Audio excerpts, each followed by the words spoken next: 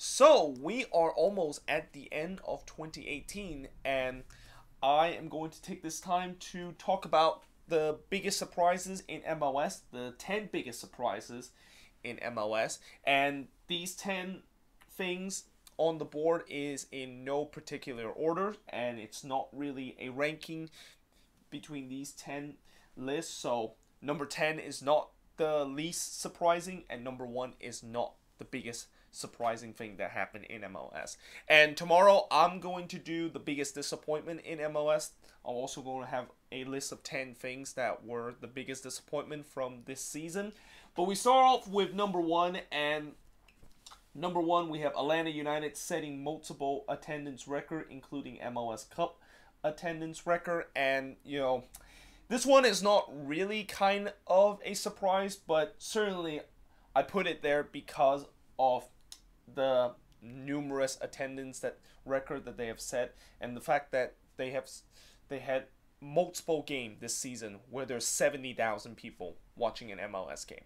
I mean, 70,000 people watching a soccer game is more than pretty much every single team will ever had for their Premier League home game, except Manchester United, because Old Trafford is 75,000, and it's even more than some of the other big team in Europe too. So yeah, it is absolutely incredible. And the attendance for the MLS Cup, I believe it was around 73,000. That's more than the Champions League this year and for the past 5 Champions League final.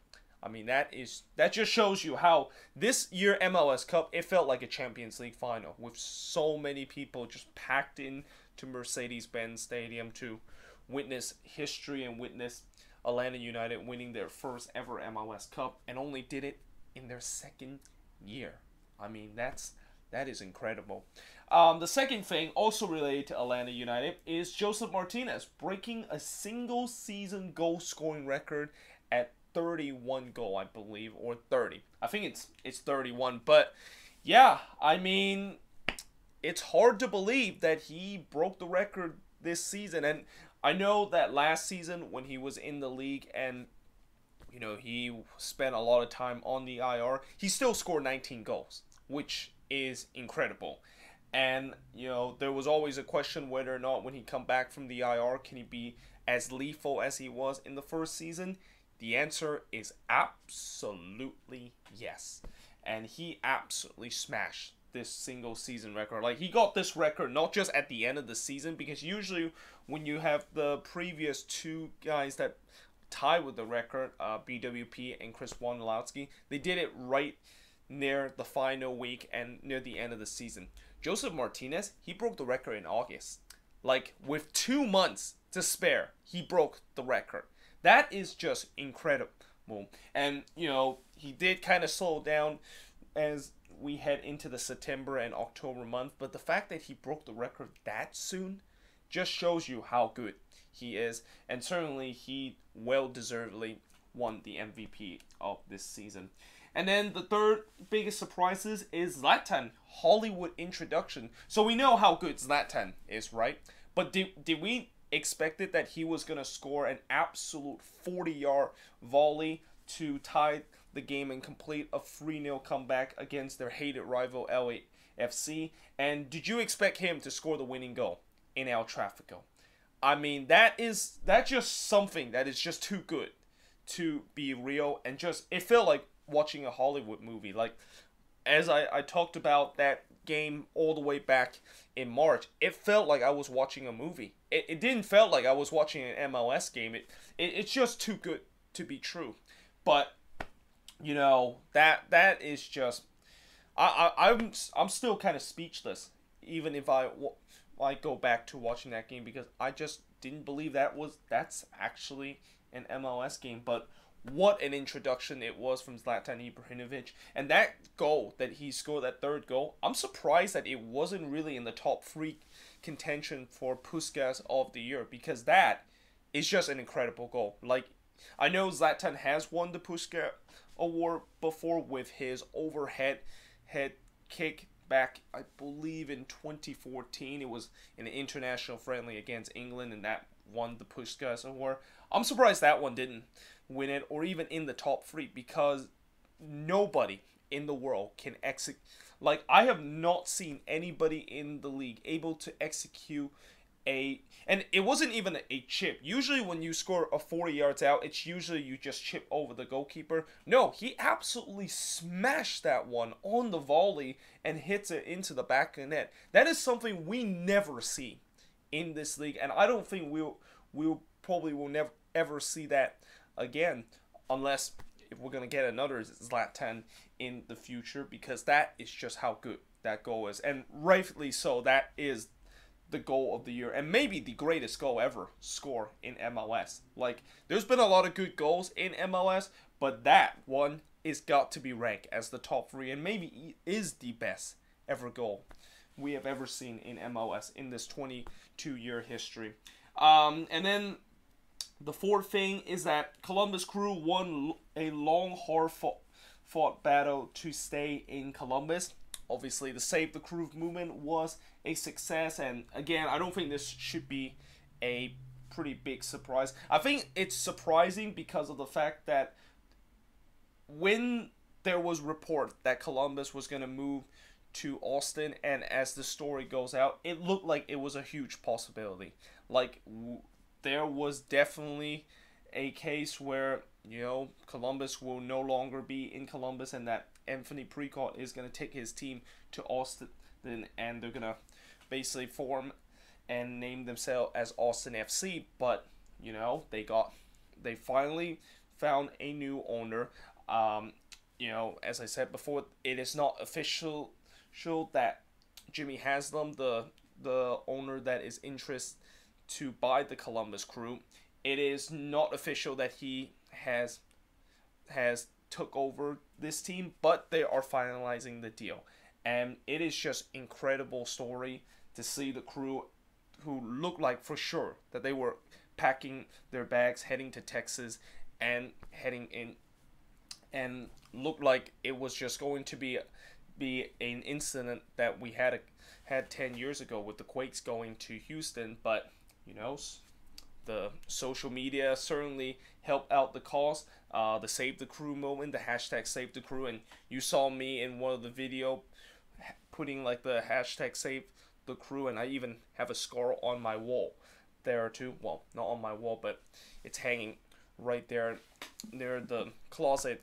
But yeah, it was an incredible movement, and you know, I'm so happy that the Crew has stayed in Columbus, because MLS is different from the rest of the league. You know, I know a lot of people will always say, well, you know, you look at other leagues that you've seen teams relocated. Why does MLS doesn't have to copy that? Well, MLS is unique. In soccer, you do not just decide to relocate a team and move to somewhere else. That usually have never happened in the world, and it shouldn't happen in MLS. We shouldn't be copying what the American sports culture is, because it's different.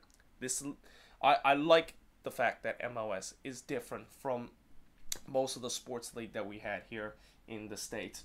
And then the fifth thing is that LAFC breaking Atlanta points record for an expansion team, and this one really flies under the radar because a lot of people, they were very hyped up about Atlanta last season breaking the records for an expansion team, but this season LAFC, despite the fact that they broke the record, nobody really talked about it. Like, it was pretty flying under the radar, and I guess maybe because of the fact that, you know, what Atlanta United did and how it was just incredible that they did that. You know, if you're a second team to do an incredible stuff like that, then it's not as hyped up as it is. It's kind of like saying if the Seattle Sounders are going to play an MLS Cup and they're going to completely pack CenturyLink Field and probably have an attendance of 68,000 or something like that, you know, obviously that's not going to be the record because Atlanta got 73,000 and CenturyLink is a bit smaller than Mercedes-Benz Stadium. But if Seattle gets 68,000 people for an MLS Cup, you know, some people say, well, that's great, but we've seen it before, so it's not going to be as impressive as we saw in the first time. And that's what LAFC kind of felt into the victim of this, is that, you know, we saw Atlanta this a year ago. If another team does that, then it's impressive, but it's not as good as the team that did it the first time. So that's why this is kind of a surprise that in some way they kind of fly under the radar a little bit. And also with the way that this team, we knew that coming into this season, LAFC was good, but we didn't know that the way that their squad has been put in and how there's just really not a lot of depth in this team. We didn't know that this team was going to be near where Atlanta United was, and even better Atlanta last season in terms of the expansion record. So that's the other big surprises with LAFC this season. But unfortunately, just like Atlanta last season, they faltered in the first hurdle in the playoffs and shockingly got eliminated by RSL in the playoffs. And then the sixth thing that was the biggest surprise is DC United and Seattle with their crazy second half resurgence. DC, I thought for sure that they were dead and buried, even with the fact that they're going to have a lot of home games heading into the second half of the season. Nobody thought that DC was going to just completely turn the switch. I mean, DC for the first half of the season was just sleepwalking.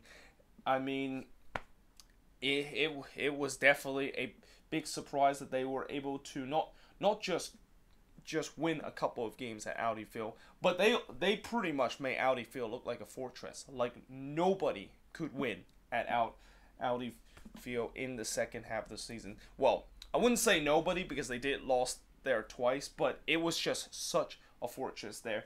And for Seattle, I think what is surprising about this is not because they have another second half resurgent, because that's been kind of their motto for the last 2 years, is that they tends to just sleepwalk the first half of the season, and when that second half of the season begin, that's when they decide to really showed up for the season. But it's just the fact that they were in so much trouble heading into the second half of the season. It wasn't like in the past where, they started very poorly, but this season it was incredibly poor. Like, it was getting to a point where they did not even hit double-digit goal scoring mark until like 2 or 3 months into the season, and there was definitely real concern in Sounders land, and there was a lot of talk that Ryan Schmitzer might be gone, Garth Lagerwey might be voted out, and that Seattle was going to go on a rebuilding instead of just having this resurgence. But it turns out that was not the case.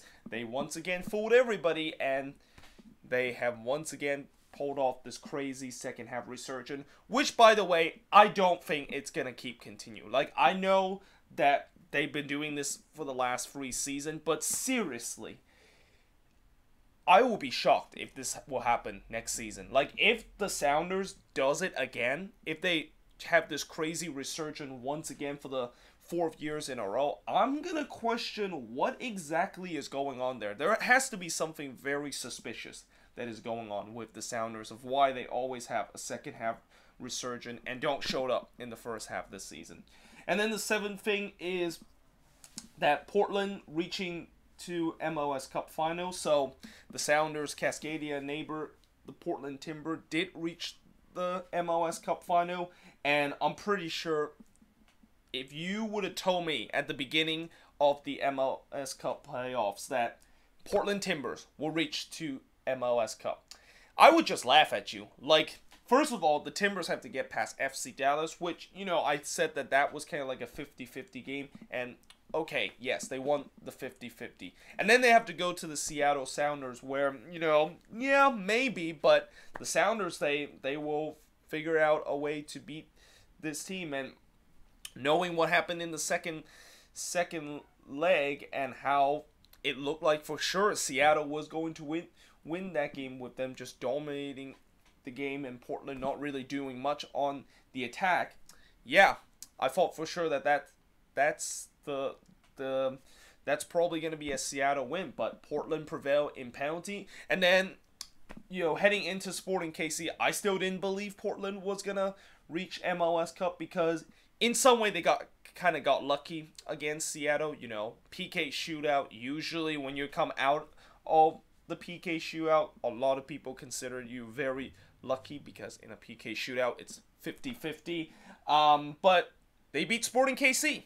And in that second leg, if you thought I said that Seattle was absolutely dominating the Timbers in that second leg, yeah, Sporting KC absolutely dominate with a capital D on the Timbers, and yet somehow the Timbers are able to have just this 10-minute good spell in the game, and that was all it took to basically turn this two-legged affair on its head and pretty much decided that two-legged affair. So I won't say that Portland kind of got lucky heading into this MLS Cup, because the way I'm saying it is that yes, they kind of got lucky getting into MLS Cup, but the resilience and the mentality of how against all odds they are still able to move on into the next round, you got to give a lot of credit to the Timbers, and you got to give a lot of credit to Gio Savarese too. That never quit mentality is just really there with this Portland team, and unfortunately they kind of got ran out of gas when they play Atlanta United in the MLS Cup final, and it is obviously incredibly hard when you're already heading into the MLS Cup final as huge underdogs, and you have to face an Atlanta team that is probably the best team in the history of MLS this season. I know the Red Bulls had an incredible season, but what Atlanta did this season is it's incredible. The eighth thing that is the biggest surprise in MLS, and I kind of cheated a little bit with this one, but TFC beating two of the best Liga MX team in CCL, and the reason why I said I cheated this a little bit is because CCL is not MLS, but it is involved with an MLS team, and TFC, before they had just an absolute disastrous season where they never kind of get things going like they supposed to do in the second half of the season. They beat two of the best Liga MX team. Back in April last year, Tigres just won Liga MX, considered one of the best team in Liga MX, and they beat them in those two legs. And then when they play against Club America, they absolutely destroyed them at the Azteca. They won 4-1 against Club America at the Azteca. Like, nobody, no MLS team can just go to the Azteca and just do a complete spanking on Club America. That usually never happens, and yet the fact that TFC did it just shows you how impressive that is. And unfortunately, it would have been incredibly impressive if TFC would have just beat one more Liga MX team, and that of course was Chivas, and in a game where it was just dared to lose, and unfortunately they lost it. And that is also a little hint to talk about tomorrow's or Saturday's biggest disappointment in MLS. And then the last two thing is that the Dynamo, of course, winning the U.S. Open Cup. This year U.S. Open Cup was kind of really strange because it was a year where it did not really involve a lot of good team. Like even Atlanta United got kind of eliminated very early in the U.S. Open Cup, and the Dynamo, as they head deeper into the tournament, I didn't think that they were going to last too, because they were losing in the league, and it just felt like the only time where the Dynamo were able to win games is at the U.S. Open Cup. But overall, I think the reason why this is a big surprise is more to do with the fact that there were not a lot of big teams that reach into the semifinals. So some of the best team in the league got eliminated very early in the rounds, which is why when we head into the U.S. Open Cup, it was between the Dynamo and the Union, two teams that you didn't think that they were gonna go all the way, but here they are. So yeah, and finally, the last thing that was the biggest surprise in MLS is the amount of coaching change. Like, there was 7 coaching change this season, which is almost 1/3 of the league that has to have a coaching change. That is incredible. Like, the amount of turnover rate for coaching this season is just something we never seen in MLS. And it also shows you how job security in terms of coaches is getting slimmer and slimmer, and we're almost at a point where it's kind of like Premier League level kind of way now, where in the Premier League, if you do not do well for your team in the first couple of games and you basically drive that team to the ground, you are obviously going to get sacked.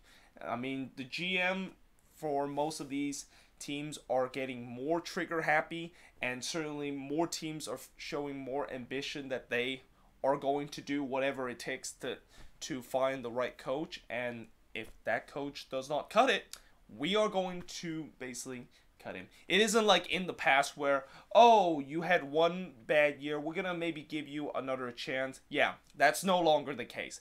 It you know, and in some way, I guess in some way it's good, and I guess in some way it's kind of bad. I mean, in a good way, it's that teams are kind of showing more ambition. But in a bad way, if you have so many coaching changes, it kind of really disrupts the rhythm of the team. I mean, I know there's an old saying that usually coaching change kind of fire up the team, and usually they have a new environment. That usually is not always the case. Sometimes when you have a coaching change, sometimes the new coach would just create some different tactics that is completely against what the players really want, and it kind of disrupts your rhythm of what is your overall culture and philosophy your team really wanted.